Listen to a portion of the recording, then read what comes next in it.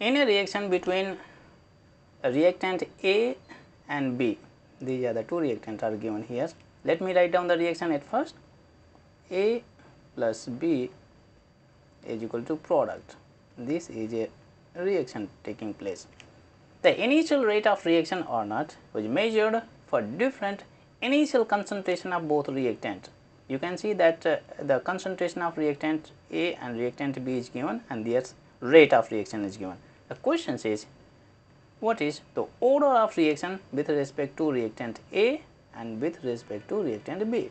Consider the order of reaction with respect to reactant A is X and with respect to reactant B is Y. This is the equation is given here. We apply the rate law in this equation. We know that the rate law is the product of reactant. These are the two reactants. Let me write down the rate law.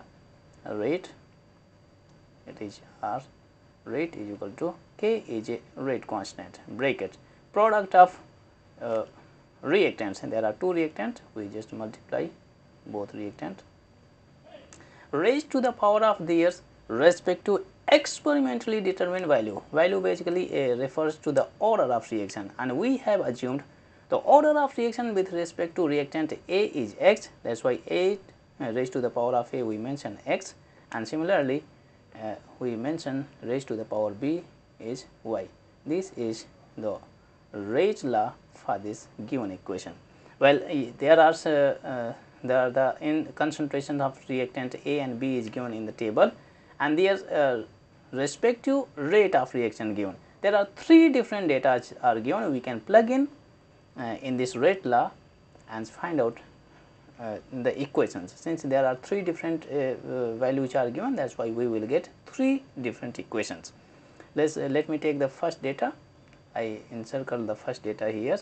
The rate of reaction for the first data is given 5.07 multiplied by 10 to power minus 5 is equal to rate constant, which is unknown, bracket. The initial concentration of A is given 0.20 raised to the power X, bracket. The initial concentration of B is given 0.30 raised to the power Y. We label it first equation. Similarly, for the rest of the two data, we find out two more equations. Let me take second data now. For the second data, the rate of reaction is given 5.07 multiplied by 10 to power minus 5. It is similar to first equation, is equal to K, bracket. The concentration of A is given 0.20 raised to the power X, bracket. The concentration of B is given 0.10 raised to the power Y. We will label it second equation. Now, let us move on to the final data, that is this one, and for this rate of reaction is given 1.43 multiplied by 10 to power minus 4 is equal to rate constant, bracket. The concentration of A is given 0.40 raised to the power X, and bracket. The concentration of B is given 0.05 raised to the power Y. We label it third equation. Well, we use these equations to find out X and Y value. Let me take first and second equation, because you can see the rate of reaction in both equation is same. The concentration of reactant A is also same. If we divide the second equation by first, then these similar values will cancel out. Let me divide second equation by first equation.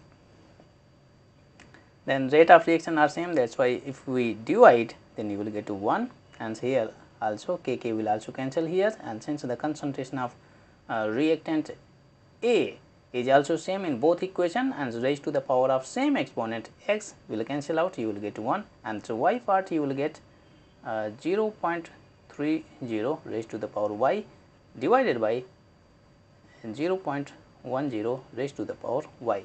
Here we can simplify this expression. You can divide 0.30 by 0.10, you will get 3. Then we have 1 equal to 3 raised to the power Y. We take log on both sides, then we have log 1 is equal to log 3 raised to the power Y. We apply here logarithm power rule. That is why we have y log 3. Log of 1 is equal to 0, and if you transfer log 3 on left side, it will also become 0. That is why y value is equal to 0. Here we can say that the order of reaction with respect to B is equal to 0.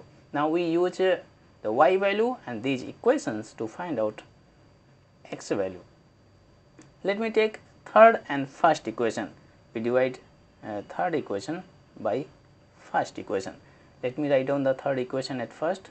The rate of reaction for the third equation is given 1.43 multiplied by 10 to power minus 4 divided by let me complete the third equation at first.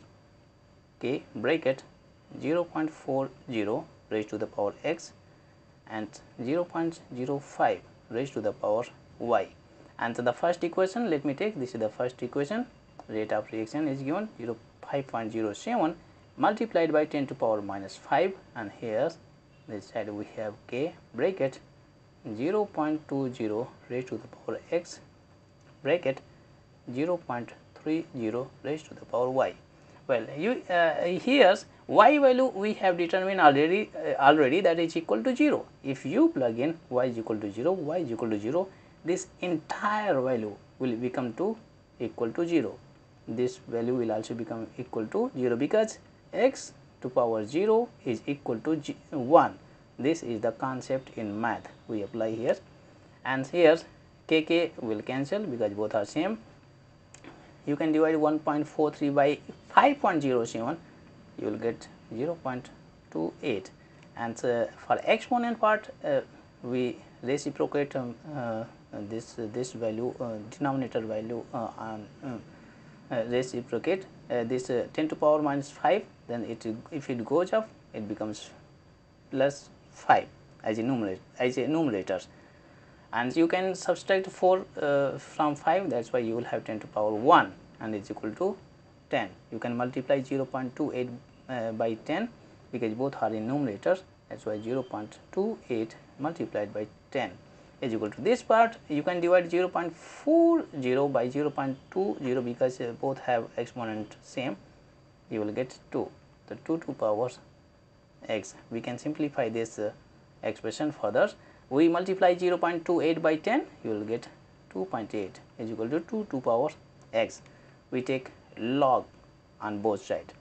Here we have log 2.8 is equal to log 2 to power x, and we apply the logarithm power rule. That's why you will get x log 2, and sorry, it is, let me fix it,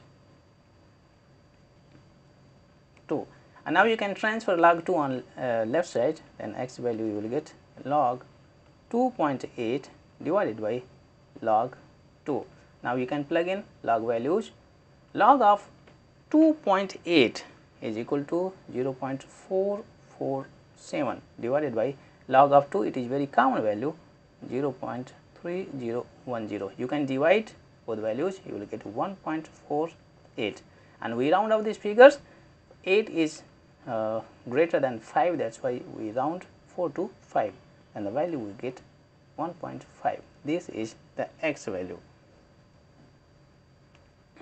equal to 1.5, and here you can say the order of reaction with respect to reactant A is 1.5 and the order of reaction with respect to reactant B is equal